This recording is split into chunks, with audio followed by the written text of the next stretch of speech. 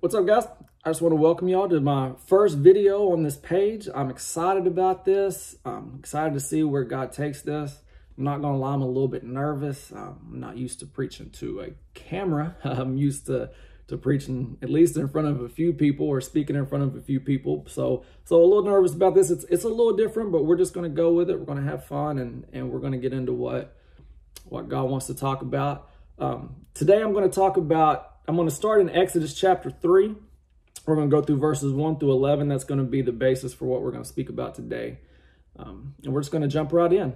Exodus chapter 3, starting with verse 1, it says, "Now Moses was tending the flock of Jethro, his father-in-law, the priest of Midian. And he led the flock back to the desert and came to Horeb, the mountain of God. And the angel of the Lord appeared to him in a flame of fire from the midst of a bush. So he looked, and behold, the bush was burning with fire, but the bush was not consumed.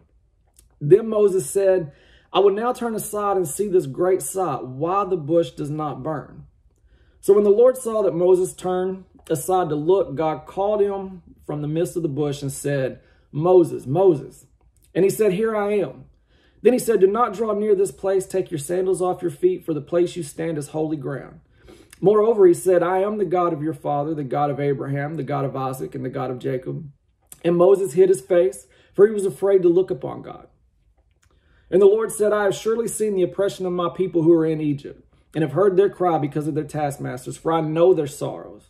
So I've come down to deliver them out of the hand of the Egyptians, and to bring them up from that land to a good and large land, to a land flowing with milk and honey, to the place of the Canaanites and the Hittites, and the Amorites, and the Perizzites, and the Hivites, and the Jebusites. Now therefore, behold, the cry of the children of Israel has come to me, and I have also seen the oppression to which the Egyptians oppressed them. Come now, therefore, and I will send you to Pharaoh, that you may bring my people, the children, out of Egypt. But Moses said to God, Who am I that I should go to Pharaoh and that I should bring the children out of Egypt? What I want to focus on today is that question that Moses asked God. Who am I?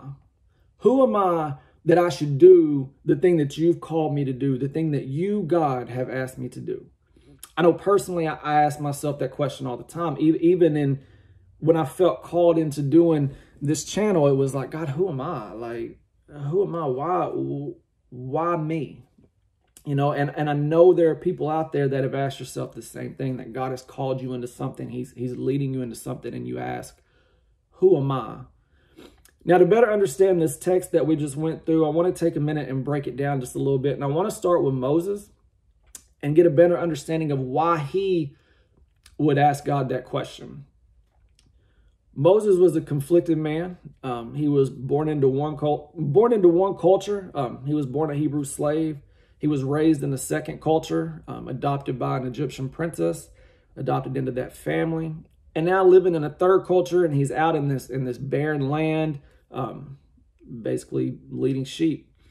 Moses was the second born in his family, and in biblical times, that's real significant because the firstborn back then was the one that basically got all the glory. They were the heir to the family. They were the one with the birthright. The second one was basically just out of luck unless something happened to the first one. And even in his adopted family, his adopted Egyptian family, he wasn't the first, and so he wasn't the heir to Pharaoh. So he was always second. He always came second, always kind of like a second-class citizen. Then at one point, Moses saw that there was a slave being messed with by these Egyptians, being beat. And in his attempt to help the man, Moses murdered one of the Egyptians and tried to cover it up. So Moses came with some baggage. Moses has some history, and we could really spend all day getting into the life of Moses and talking about all the baggage in his life. There's a lot more that could be talked about, but that gives you a better understanding of why Moses did not feel qualified to answer the call of God. Second, let's talk about the location and where Moses was when God called him. He was on a mountain called Mount Horeb, which in Hebrew means wasteland, desolate and dry. Very significant when you think about Moses and where he's probably at spiritually at this point in his life. He's probably feeling really dry, really desolate. Later, that location will be known as the mountain of God. I think it actually even referred to it at one point in that text. Then I want to talk about, just break down real quickly, the calling, God calling Moses. When God called Moses, he called his name twice. Now, I've read this story so many times and I just glossed right over that. Didn't really see any significance in it. But as I was studying to prepare this, I kind of found out and uncovered that there's a lot of significance in the way God called Moses. So he called him twice. He said, Moses, Moses. And I found out that only 7 times in Scripture does God ever call a person's name 2 times in a row. And if you know anything about God, everything God does is deliberate. There's no coincidences with God. Everything is intentional. And so only 7 times did God ever call a person's name twice in a row when calling that person. And each time, right before that person receives a great revelation, he gets a spiritual awakening or this great transformation. Something big happens. If God called their name twice, something big happened in that person's life. The most notable in my mind, just right off the top of my head that comes to my mind is Acts chapter 9, I believe it's verse 4, when Jesus appeared before Saul. He was Saul at the time, later became Paul. But he approached him on his way to Damascus and was like, Saul, Saul, why are you persecuting me? And if you know that story, you know that was when his great transformation came. So him calling his name twice was kind of a big deal. And then the last thing, what God used to get Moses' attention, he used a thorn bush, which, again, as a kid in Sunday school, when they teach this, you just kind of go right, oh, he used a thorn bush and it burned and it didn't burn up. And that's great. That's cool. But again, it's significant because if you think of a thorn bush, it's just this fruitless, dry place of pain. Like there's really no use for it. It's kind of useless. You're not going to stick your hand in it. There's nothing you're going to do. You're not going to pick it and use it. Like it's just there, and it's just painful. And it's a reflection of not just where Moses was, but his life physically, mentally, and spiritually at this point. I mean, Moses was just fruitless and dry. He was, under a lot of mental and spiritual pain. I mean, he just wasn't, when you think of Moses and you think of this great biblical hero, that's not who he was at this point.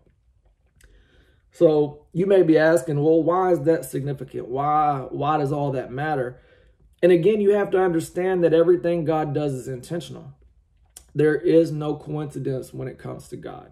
If God does it, there's a purpose behind it.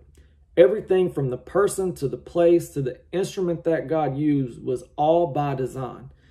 And so, despite where you come from, despite anything that you've done, God wants you to know in this that he will meet you in your fruitlessness. He will meet you in your dry place. He'll meet you in your pain, and he will call you out from that place. God's not going to wait on you to get to a better place to decide, hey, now I'm going to call you. Hey, now I want you. God's going to use you in that place. And I relate so much to this story with Moses because, like I said a while ago, I find myself asking God all the time, who am I? Who am I to speak? Who am I to preach? Who am I to lead anybody or to do anything? And again, I'm sure there are some of you that may be in that same place. We live in a world that wants to define us by our darkest moments or by our greatest failures. We live in what I call a once-always society. Once you've done it, you'll always do it. Once you're an addict, you're always an addict. Have you ever met someone that was going through recovery and they struggle through it? And a lot of it is because nobody believes in them, because people just think, well, once you've done that, you're always going to do it. You're never going to be better. Once a cheater, always a cheater. I've heard that a million times. I've heard that my whole life. Once somebody cheats, they'll always cheat. Once a fill in the blank, always a fill in the blank. You can use just about anything. Society says if you've done it once, you'll do it again. And they place this label on you, and you struggle to escape from these shackles of this social and emotional prison. And anytime that you think that you want better for yourself, they give you a million reasons why you can't do better. You know, whether it is you've always been that way, that's how you're always going to be, or they'll make up stuff like, oh, well, you're too old to change now, or you're too young to get into that and to make any difference there, or you'll never be able to be anything because of where you come from, or how can you talk about a future with a past like yours? And the worst part of it is that, man, it comes so much from the church as well. And I'm not here to dog church. Church is important. It's a big deal. But some of the worst things I've heard about other people, including myself, came from church people. I've actually preached at a church and God has moved and the altar's been full. And at the end of the service, hear whispers of people saying, I can't believe they let him preach. And that stuff hurts. Like that's some serious hurt. There's no hurt like church hurt. There's no hurt like the hurt that comes from the people who stand and they talk about grace and forgiveness and mercy. But then the second someone messes up or someone comes in with their baggage, they say, oh, no, I know about that person. I know about them. So, but understand that not everybody's like that. Not every church is like that. We're all just people and we all make mistakes. But I do understand that hurt. And the only way to get over that and to rise above that hurt, whether it came from people in church or out of church, is to learn who I really am. And me personally, I'm still learning. I'm still learning. I'm really just now getting to a place in my life where I realize the value of knowing who I am. So one of my greatest biblical inspirations is Paul. Paul was a very religious man, Pharisee. He was basically like a Bible scholar. Like if it had to do with religion, he knew it. He was like a religious genius, very religious man, but he was persecuting and killing and imprisoning Christians.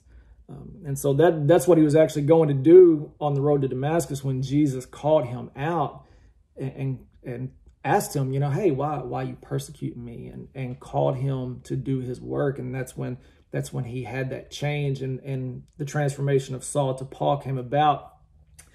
But what he did was he sent him to this place and he blinded him. He had blinded him and sent him to this place. And in Acts chapter 9, I'm going to read this and it'll help kind of explain the story real quick. But it says that there was a certain disciple at Damascus named Ananias, and to him the Lord said in a vision, Ananias. And he said to him, here I am, Lord. So the Lord said to him, arise and go to the street called Straight and inquire at the house of Judas for one called Saul of Tarsus. For behold, he is praying. And in a vision he has seen a man named Ananias coming in and putting his hand on him so that he may receive his sight. Then Ananias answered, Lord, I have heard from many about this man, how much harm he has done to your saints in Jerusalem. And here he has the authority from the chief priest to bind all who call your name. So the word was already out about him. Everybody knew about him. And when the Lord spoke to Ananias and said, hey, man, I need you to go. You need to meet this man, put hands on him so that he can see again because I blinded him. Even though the Lord himself spoke to Ananias still doubted him. Ananias still questioned God about him because of his past. But in verse 15 it says, but the Lord said to him, go, for he is a chosen vessel of mine to bear my name before Gentiles, kings, and the children of Israel. And verse 21 goes on to say how everyone was baffled and questioned Saul. Nobody believed that he was different. Nobody thought he could be a changed man. But in verse 22 it says, but Saul increased all the more in strength and confounded the Jews who dwelt in Damascus, proving that Jesus is the Christ. So here's the thing. Whatever sin you have in your life, whatever you've done, it precedes you. It goes before you. And when you try to live better, when you try to do better, there's always going to be people that say, no, I've heard about him. No, I've heard about her. I know how she used to be. I don't trust her. I don't trust him. It's going to happen even when God himself, you can see in this, even when God himself tells them, hey, that's my one. I chose them. You need to use them. There's going to be people that's going to question it. But you got to develop this mentality. See, Saul and Paul Paul, I'm going to call him Paul, even though he was Saul in the beginning, because that's how I refer to him, that's how I know him as. So Paul wasn't worried about the voice of the people. He was focused on the voice of God. And when you have a real encounter with God, his voice takes priority, and it doesn't matter what anybody else says. So what I have to say is when I worry about what people are going to say if I preach, what are people going to say if I post something about God, is I have to say, you know what? Such and such Assembly of God didn't call me to preach. Such and such Assembly of God or such and such Baptist church didn't call me into the ministry. I was called by God. And so I've got to get to a place where I say, if you got a problem with that, if you don't like God calling me despite my past, take it up with him. You know, Romans 8:33 says, who shall bring a charge against God's elect? It is God who justifies. So to paraphrase that is, it doesn't matter what anybody else thinks.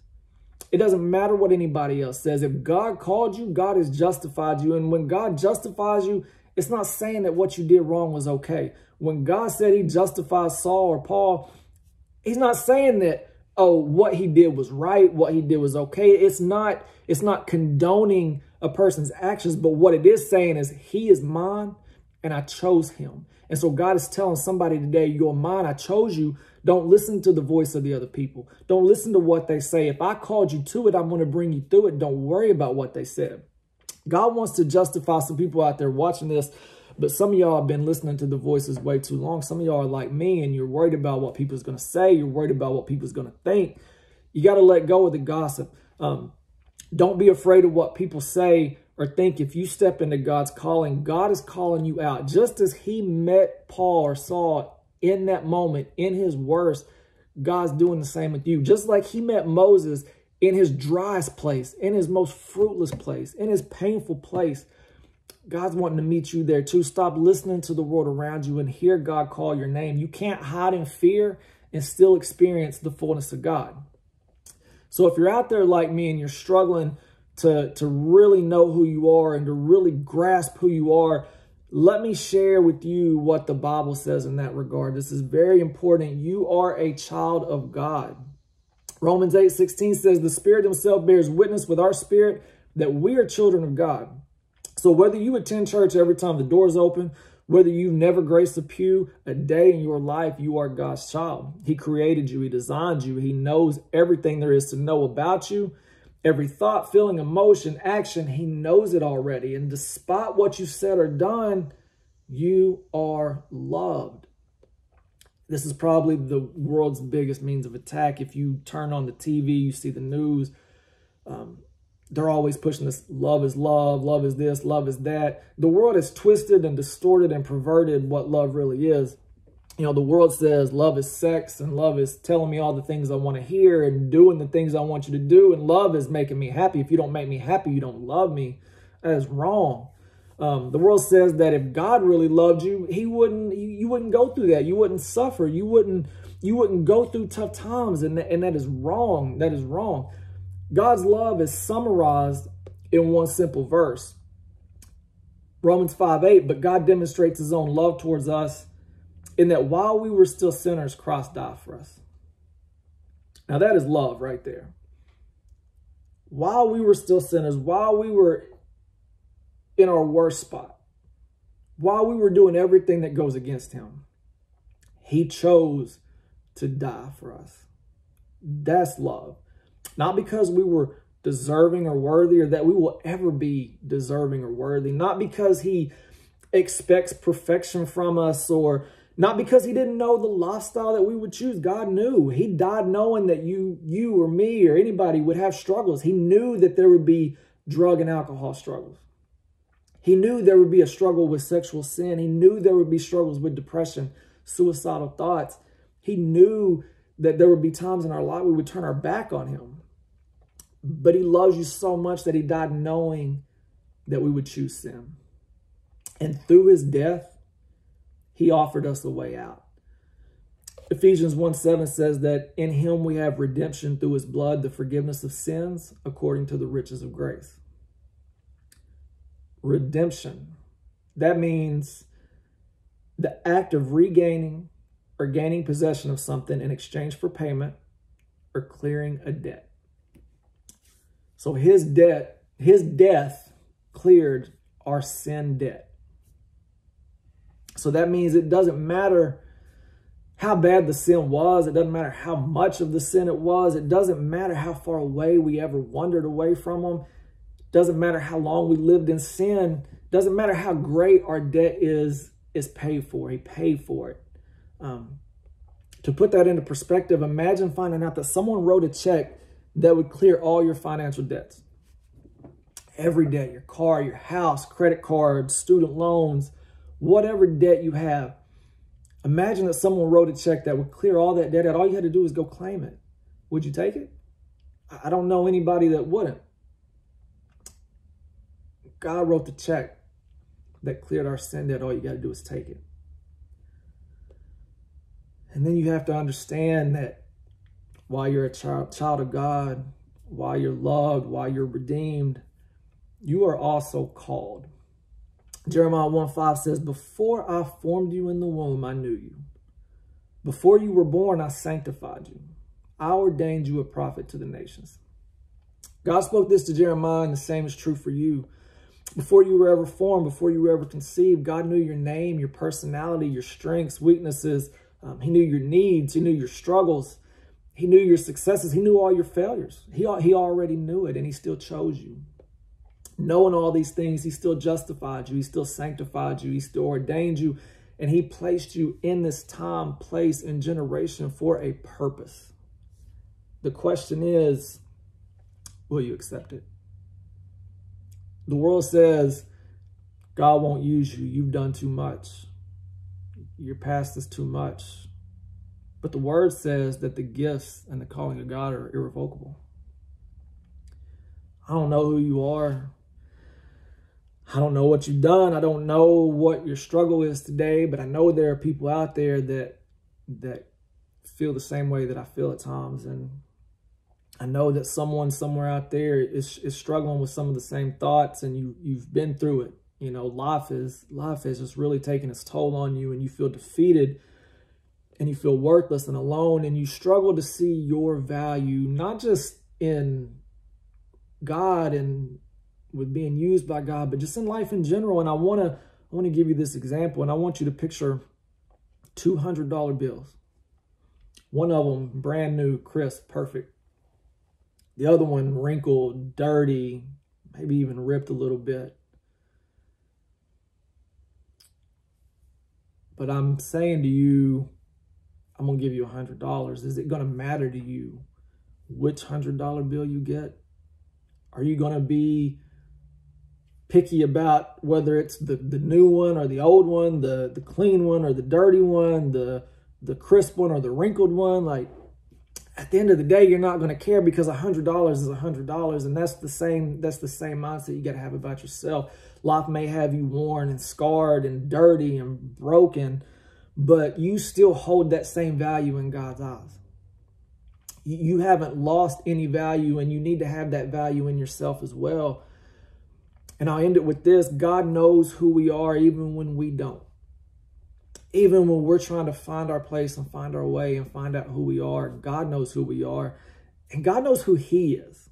And that's what's important. God knows who he is, and in order for us to really know ourselves, we have to know him.